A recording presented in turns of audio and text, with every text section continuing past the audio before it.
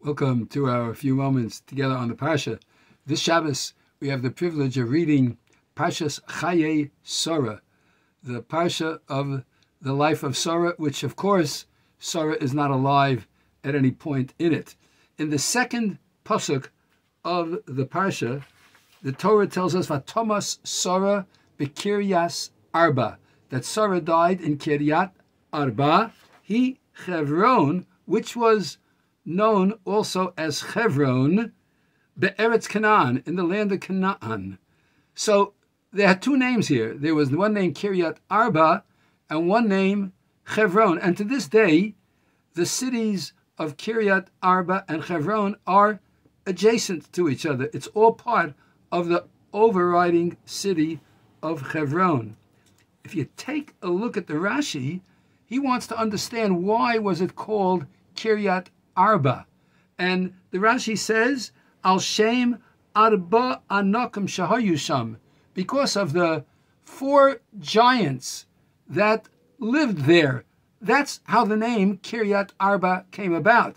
He offers a second explanation because of the four pairs of our forefathers that were buried there, referring to Adam and Chava, that's two, and then Abraham and Sarah, and then Yitzchak and Rivka, and Yaakov and Leah. So that's the second answer. But the first answer is because of the four giants that were there. And notice, until Abraham, Yitzchak, and Yaakov and their wives were buried there, it wasn't known as Chevron. It was known only as Kiryat Arba because of the giants.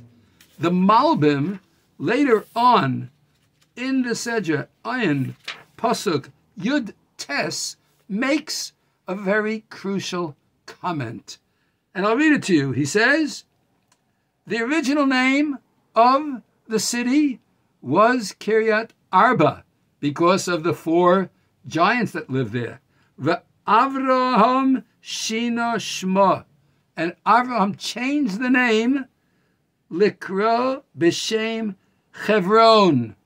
And Avram changed the name from Kiryat Arba to Chevron, Al Shesham Yischabru Hazugos.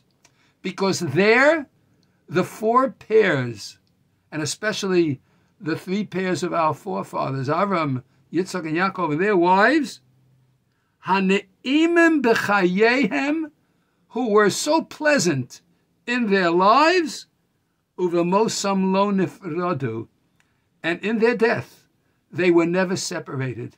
So the name Chevron comes from the word chover and chibur, joined together. The city, the overriding city, of course, is known as Chevron because it joined together the husbands and wives in eternal repose, because the teaching of the Jewish people is that the love and the concern of a husband and a wife, Hane'imim b'chayehem, who were so pleasant to each other and with each other in their lives, and that their lives were so pleasant for all of Jewish history, uvamosam lo nifrado, they never separated and never had any quarrel, but they were attached, chiber, Chevron. They were joined together, and so the city's name, Chevron, is crucial for us to appreciate, and that the name of the city is in fact Chevron, with Kiryat Arba being another part of the overriding city of Chevron, which is one of the four very basic cities of the holy Jewish people, and in fact is known as a holy city.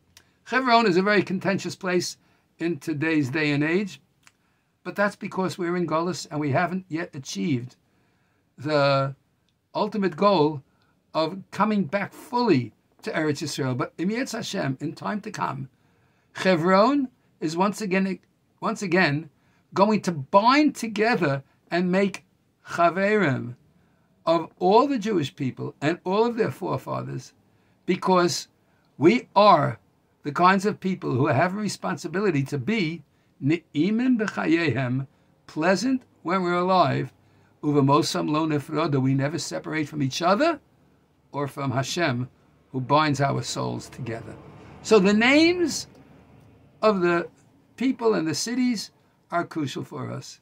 And as we are Mevorchim Hachodesh Kislev this Shabbos, let us try to keep in mind how our forefathers left such pleasant teachings and memories for Klal Yisrael because they called the city Chevron.